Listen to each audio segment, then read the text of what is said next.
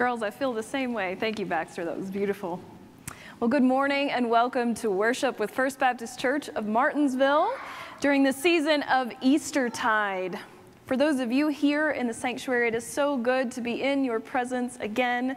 We are so grateful to hear the organ live, to hear music live again as the world slowly comes back into a new normal.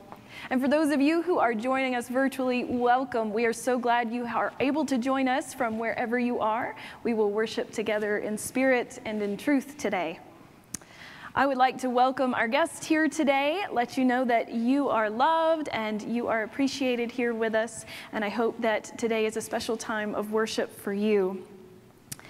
I would like to give you a couple of announcements today. The first is that Becky would like to let all of you know, if you are musically inclined or would like to be at some point, she would like to restart our music program. So First Baptist Music Ministry is getting back into action. It will begin this Wednesday at 5 p.m. So that's April the 28th at 5 p.m. We'll rehearse here in the sanctuary. So if you play anything, sing any part, we would love to have you. And we will start to have a little more variety in our worship time together. So exciting, and I hope you can join with us. Also, for those of you who attend Sunday school, you know, we've been doing one online class for the last year, and we're going back and forth between the two different curriculums that we use here at First Baptist, and a whole order of those just came in. So if you are attending Sunday school, you can pick up your formation study guides. They are in. That is the May to August booklet. And Richard is here in the back, and he will be glad to hook you up one of those if you don't have one already. Also, if you are a part of the church family, today is our business meeting for April. We'll meet on Zoom at 1. Notice the new time. We moved it to 1 so everybody has time to get home from worship.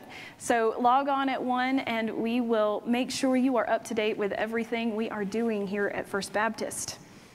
I also have a couple of missions announcements. The first is, if you have not signed up already, Saturday, May the 1st, we will be working the Henry County Food Pantry from 3 p.m. to 5 p.m.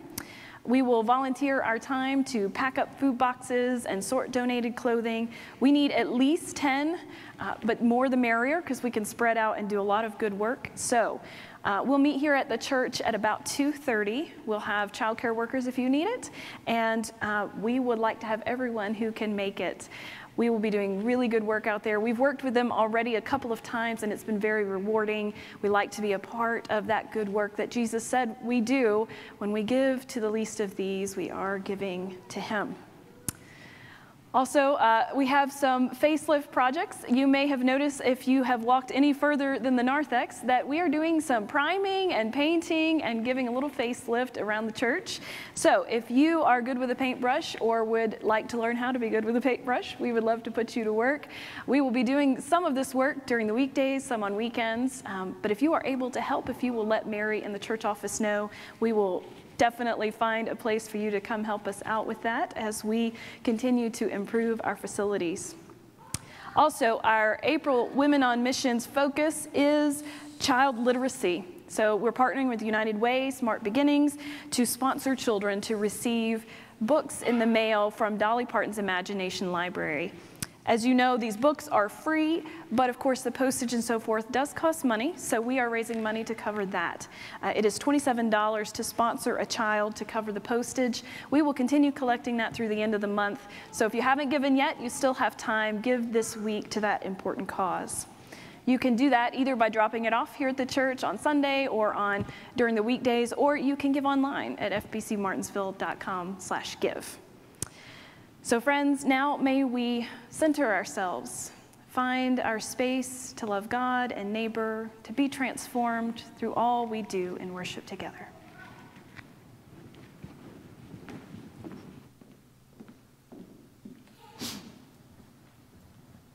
Our call to worship this morning is a song called Gentle Shepherd. If you don't know it, listen to it the first time and we'll sing it through twice. If you can stand, we ask you to.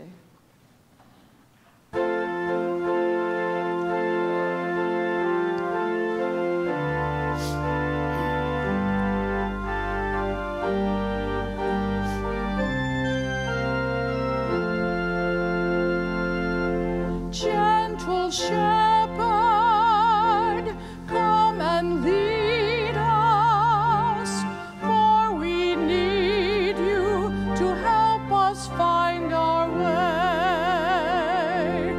Gentle Shepherd,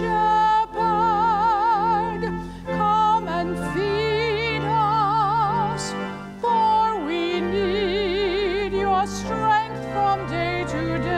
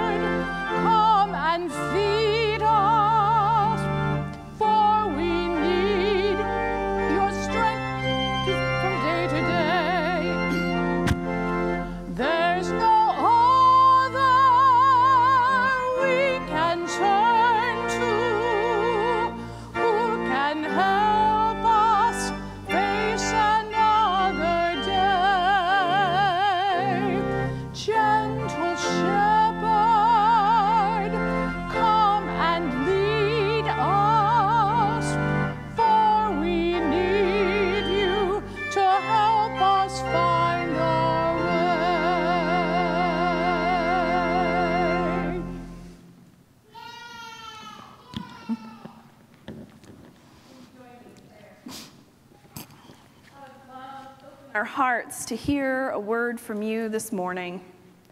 We're not always aware of just how much we need to be changed by your love each day. We ask today that you help us, guiding us like a gentle shepherd toward your sweet pools of grace. May we be thoroughly changed by what we find, loving more abundantly so that this world would know us by our love, and not by our exclusion or our hate or our apathy, but God, that they would know us by our sacrificial love, the kind that Jesus taught us to live out. We ask this all in the name of Jesus, who taught us all to pray, saying, Our Father, who art in heaven, hallowed be thy name. Thy kingdom come, thy will be done, on earth as it is in heaven. Give us this day our daily bread, and forgive us our trespasses, as we forgive those who trespass against us. And lead us not into temptation, but deliver us from evil. For thine is the kingdom, and the power, and the glory forever. Amen.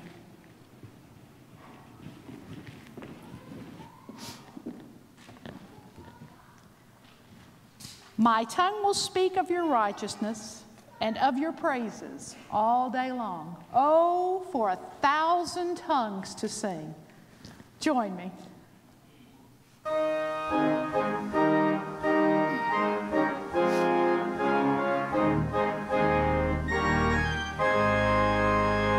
Oh, for 1,000 tongues to sing my great Redeemer's praise, the glories of my God and King, the triumphs of his grace.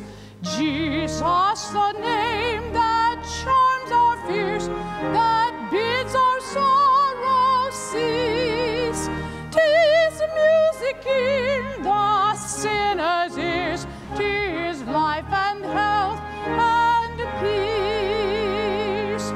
He breaks the power of cancelled sin, he sets the prisoner free.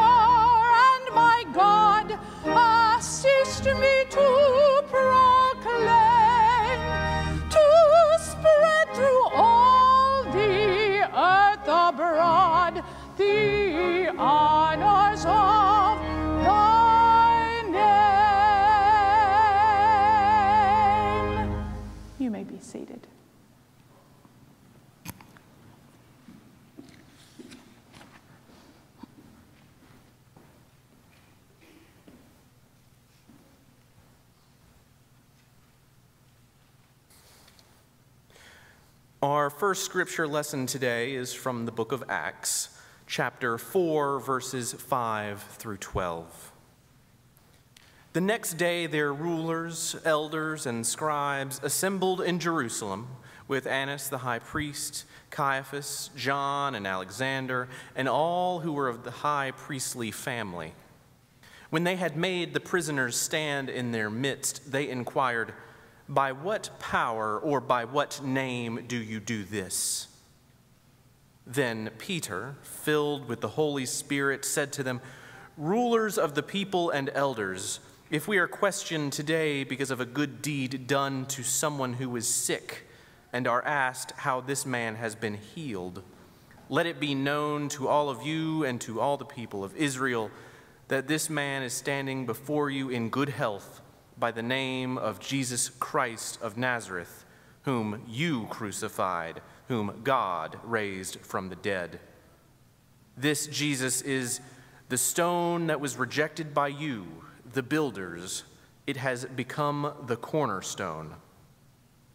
There is salvation in no one else, for there is no name under heaven given among mortals by which we must be saved." The word of the Lord. Thanks be to God. Our second lesson comes from the book of 1 John, chapter 3, verses 16 through 24. We know love by this, that he laid down his life for us, and we ought to lay down our lives for one another. How does God's love abide in anyone who has the world's goods and sees a brother or sister in need and yet refuses to help? Little children, let us love, not in word or speech, but in truth and action. And by this we will know that we are from the truth and will reassure our hearts before him whenever our hearts condemn us. For God is greater than our hearts, and he knows everything. Beloved, if our hearts do not condemn us, we have boldness before God, and we receive from him whatever we ask, because we obey his commandments and do what pleases him. And this is his commandment, that we should believe in the name of his Son, Jesus Christ, and love one another just as he has commanded us. All who obey his commandments abide in him, and he abides in them. And by this we know that he abides in us, by the Spirit he has given us. The word of the Lord. Thanks be to God.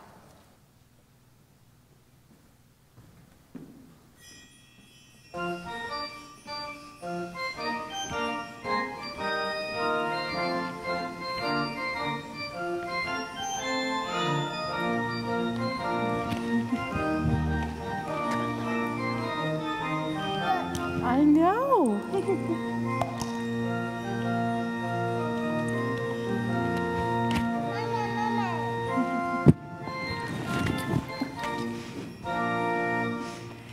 Well, hello to our children here and those of you who are joining us virtually this morning. Today during children's worship, we're going to talk about love. Can you say love? Love. Yeah. Good job. We know that love is a feeling, right? We love people, right? Sometimes you say, "I love you, Mommy." I love Right? Mommy. Good job. And that's a feeling we have with our heart, right? Right here, we feel it right here. We love each other so much in our heart. But did you know that we can love people with our actions too? Mama. We can love people by the way we treat people. When we love someone, we want to take care of them, don't we? When they're sad or lonely, we want to go and give them a hug. And we might give them food if they're hungry, right? That's how we love, with our actions. And God tells us everyone in the whole world is someone we should love with God's love. That means we want to take care of everybody, even people who might be a little bit different from us, right? In our scripture today, we heard that to love people like God loves people, we do it not just with our hearts, right here, but with our actions. So today, I want to give our girls here, and if I had more, I'd give them to all of you. I'm going to give you a little sticker. You like a sticker, don't you? And I'm going to put it right here on your hand. What is that? What is that? Is that a heart? Mm-hmm. Yeah? All right, Adeline, let's put one on your hand, too. This is a heart, isn't it? Have you seen a heart before? Heart. Yeah, this is your heart. I lost my duck. Can I have a heart? Yeah, I think we've got one more here. Here we go. I like it. I really like it. All right. Thank you. I'm putting these hearts on your hands for a reason, because God wants us to love with our hands. Yeah, so when you reach out and you help people, you're loving them with your hands, with your actions. So let's thank God today for helping us to understand how love works. Let's put our hands together. Hey, Adeline, let's put our hands together, say a prayer. Dear God, thank you for loving us so much, for teaching us that we should love others with our actions through our hands. Amen. Amen. Good job. All right, I think Miss Becky might have some songs for us. Do you want to sing this morning? Is it okay if I take my mask off? Let's sing Jesus Loves Me, because you all do such a nice job with it. We'll do that one too. We'll do Deep and Wide too if you want to, okay? But let's do Jesus Loves Me first. Maybe you can tell them to sing, Elena. Ready? Jesus loves me, this I know, for the Bible tells me so. Little ones to him belong. They are weak, but he is strong. Yes, Jesus loves me. Yes, Jesus loves me. Yes, Jesus loves me. The Bible tells me so. Very good. Yay. Very good. Now you want to sing Deep and Wide? Is that the one you wanted to sing? Sing Deep and Wide? Can we do Deep and Wide? All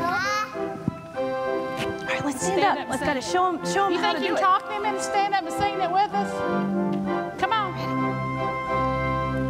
Deep and wide,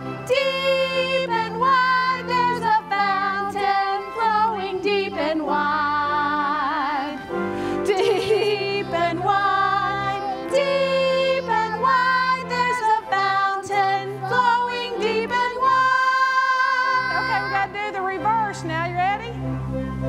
Wide and deep, there's a fountain flowing wide and deep. Wide and deep, there's a fountain flowing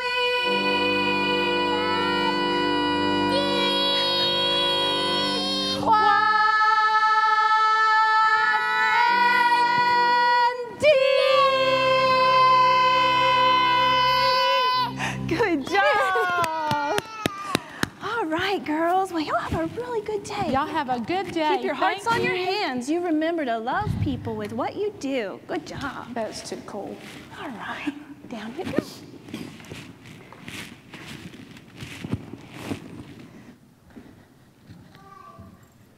If you all could just sing with as much enthusiasm as the kids do. Savior, like a shepherd, lead us. Would you stand with me, please?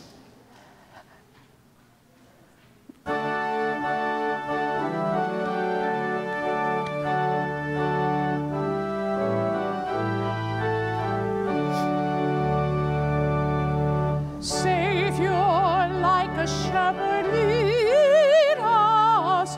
Much we need thy tender care. In thy pleasant pastures feed us. For our use thy folds prepare. Blessed Jesus, thou hast bought us, thine we are. Blessed Jesus,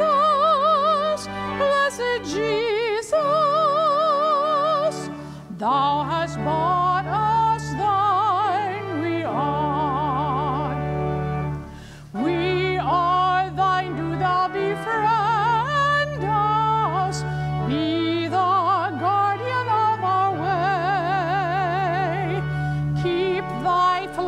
from sin defend us, seek us when we go astray. Blessed Jesus, hear, oh, hear us when we pray. Blessed Jesus,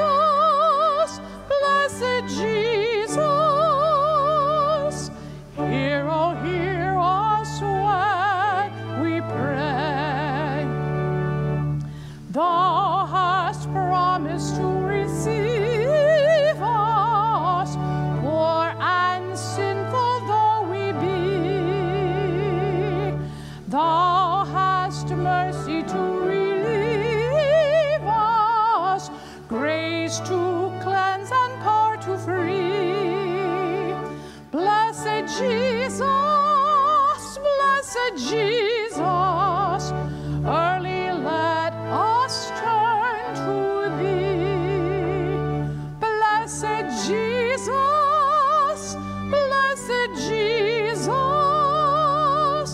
early let us turn to thee.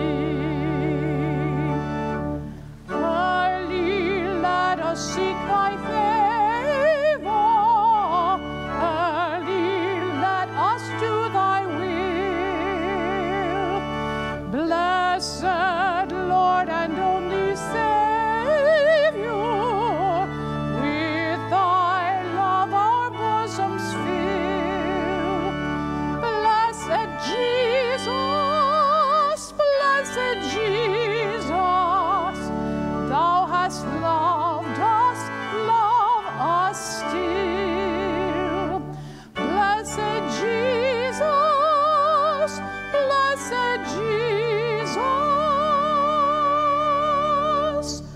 thou hast loved us, love us still.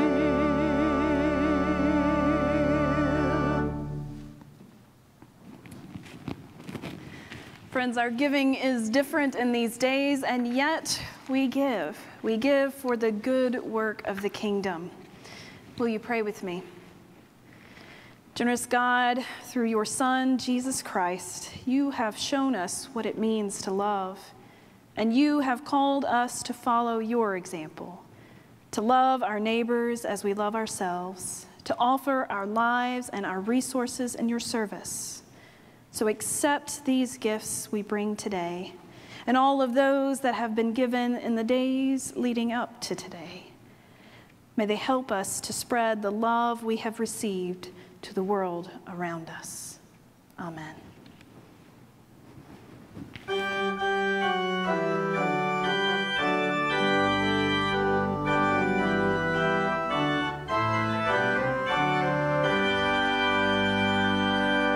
Praise God from whom all blessings flow. Praise God, all creatures here below. Praise God above ye heavenly host. Praise Father, Son, and Holy Ghost.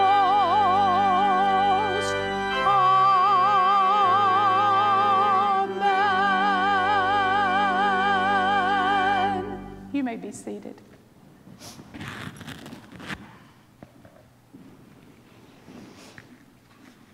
So I'd like to start my sermon with a show of hands.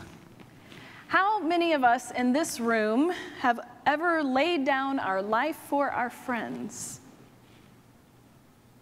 Right, because you're all still with us. None of us have, right? That's a pretty big difference for us, because in our passage for 1 John today, we see that Christians should be recognized by their willingness to lay down their lives for one another.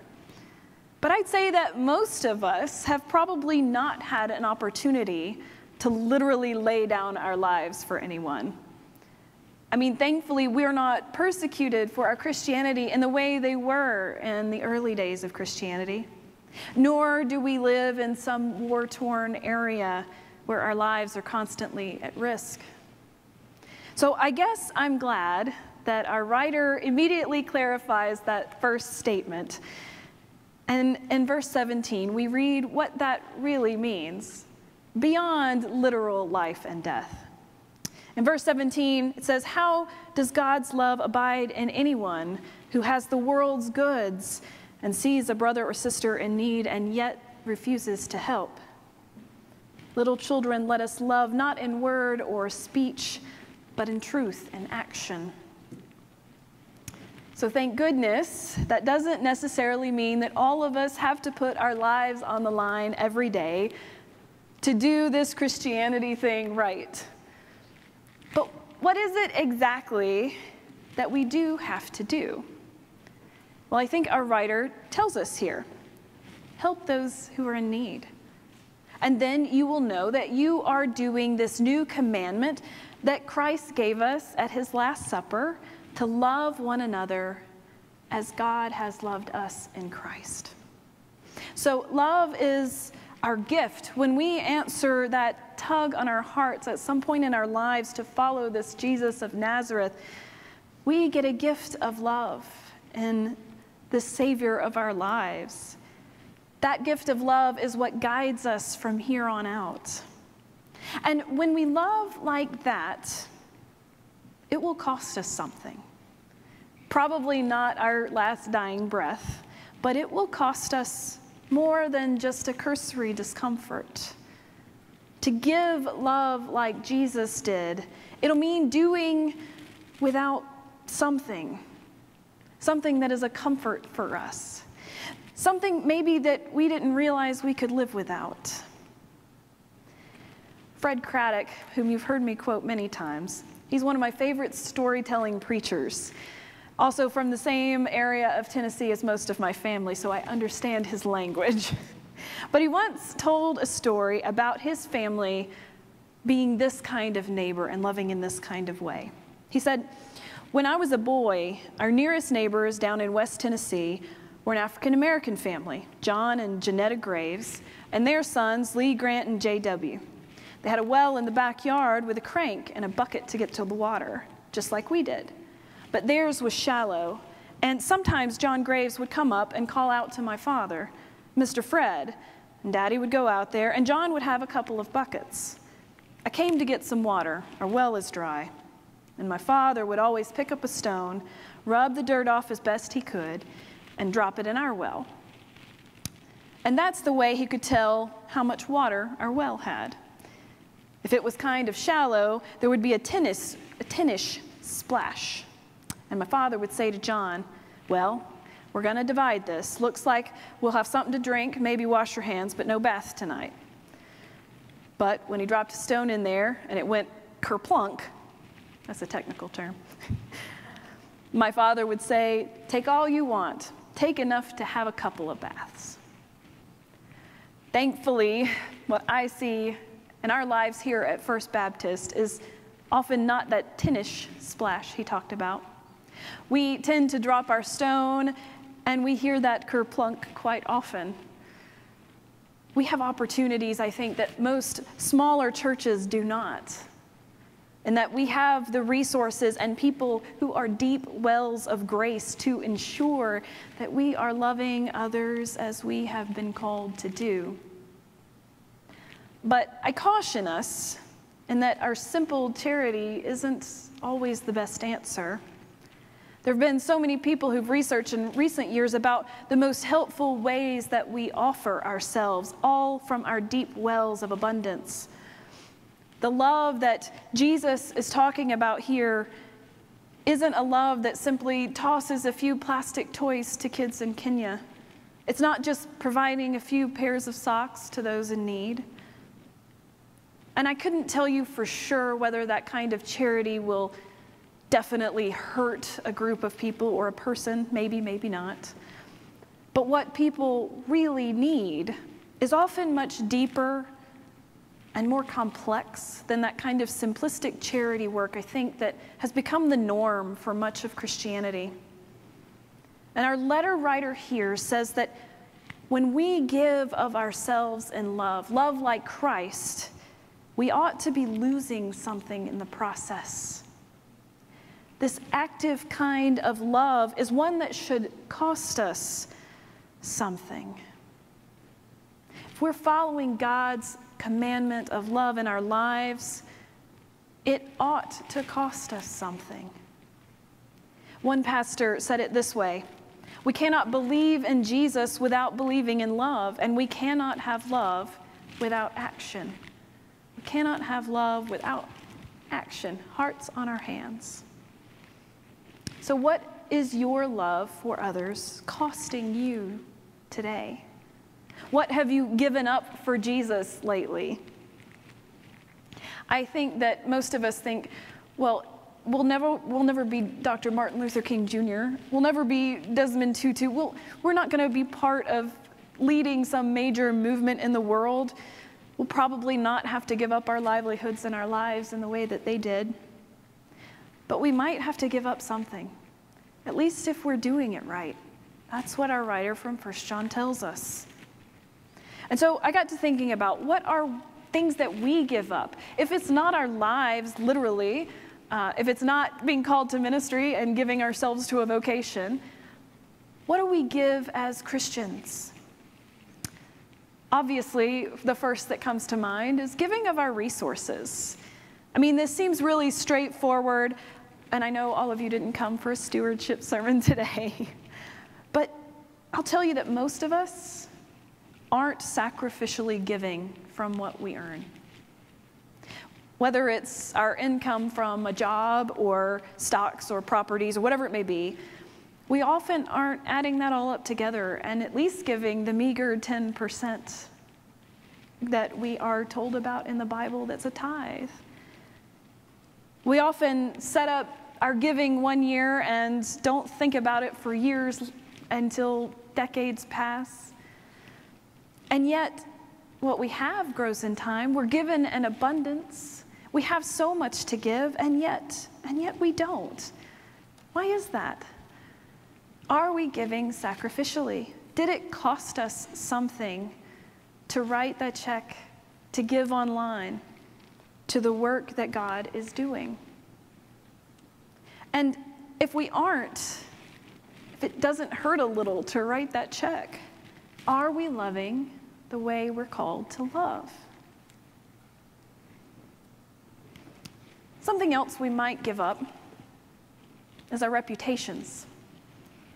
I think with all of the hot political fervor in the country today, we peacemakers tend to try to stay out of hard conversations. But that all but makes us irrelevant to the good work of justice in this world. I mean, Jesus called us to love people beyond what we're expected to. We are to stand up for those who have been condemned by others. We are to love the unlovable. We are to be friends with Samaritans, or today's version of that outcast and hated group. We might lose some friends in this climate because we're doing what Jesus called us to do, loving people enough to be willing to lose something. I know that as a pastor, it's always a gamble for me to do what I feel called to do, to love the way I feel called to love, because something has unfortunately in our society become some political football. But as I seek to, currently, I'm working with our Black brothers and sisters. I'm lifting them up. I'm looking for ways to struggle toward equity in ways we haven't reached just yet. And my goodness, I get accused of all sorts of awful things. But it's worth the struggle, because I know that I am loving out loud, not just in my speech, but in truth and in action. I also think that maybe we ought to give up the kind of charity we've always known. As I was talking about earlier, much of our charity is too simple. It doesn't deal with the complex realities in this world. Maybe there's a more helpful way of giving. We have always been told, I think most of us who grew up in church anyway, that we should give things to those in need, and as we should. We go buy our items and we drop them off, or we send them off, and we feel really good about ourselves and what we're doing for the world.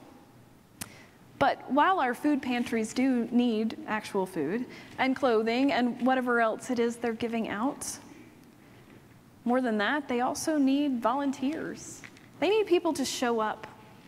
They need people to love in action, dedicated not just to giving out, but to changing poverty from the ground up too.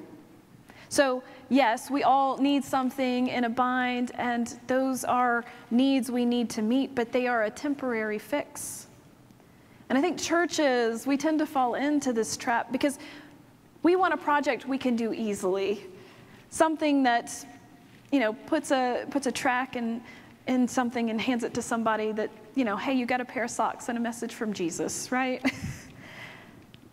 But when we do something a little bit more, I think we're loving more like Jesus. It's much harder for us. It's much more of a sacrifice to really seek out those who are struggling, to get to know them, to get to know what's happened in their lives, why they're struggling, how to make fundamental changes in their futures. It's part of the reason I think that here at First Baptist, we offer options for giving through organizations that are trying to do just that are working from the ground up. How do we address the underlying problems? At Christmas, we give to Heifer International. That's one way to set up communities to thrive, to provide them a means to better themselves. We're currently working on child literacy. That sounds like, oh, that's not Christianity. In fact, it is. Children reading is how they grow in faith. So we are working toward more of that. As the world reopens, we're doing more in person. We are volunteering at the food pantry, not just dropping off our donations. And in time, I hope that our work here becomes even more complex as the needs around us, to do the kind of sacrificial loving Jesus calls us to do, the kind that cost us a little bit more than just the extra bag of groceries. Though, of course, we don't want you to stop bringing those, because again, we do need to fill those gaps. But when we learn to appreciate what people are really going through, when we stand with them in solidarity against the systems working against them, when we pray for and work for and even vote for things that support and sustain them, rather than digging them deeper into their poverty and struggle, that's the kind of love I really believe is sacrificial love, the kind that a writer in 1 John is telling us about. We are called to listen through their perspective, to grow our own love to meet their needs. So friends, I ask us today, let's take from our deep wells. Let's find ways to put our love into action. Let's give it up for Jesus today and every day. It will take something from us, something we might not want to give up. Maybe because we're inclined to our comfortable, self-focused ways of living. But I promise you it's worth it. As the writer of 1 John tells us, we will have a boldness before God when we do what God has called us to do, namely to love God and to love one another as He has loved us. We can rest assured then that we are on Christ's path of love when we are giving up our own comforts for the sake of others. And we love others because we are so loved ourselves. It's our gift to the world from the abundance of love we've been given by God. And that, my friends, is a pretty great thing to give away. As we gather to sing our final hymn, we carve out a moment. We hear these words from 1 John. We hear these words from God. And if you're feeling a response to God right now, whether it's following Jesus or joining with this church in our work in this journey, or sharing your own call to do something different in the days to come, to love more sacrificially, this is our time to do it, to share with one another. So I'll be down front during our final hymn, and I would be glad to pray with you, to help you share this call on your life. You are welcome. Come.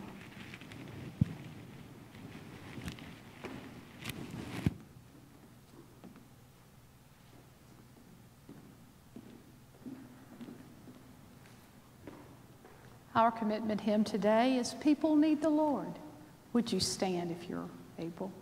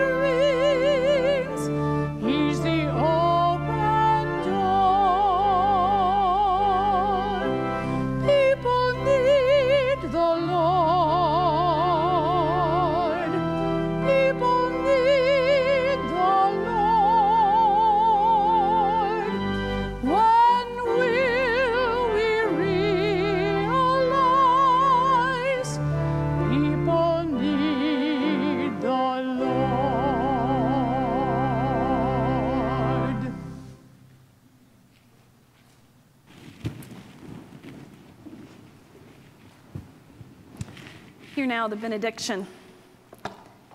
May the God of love move you towards sacrificial ways of living.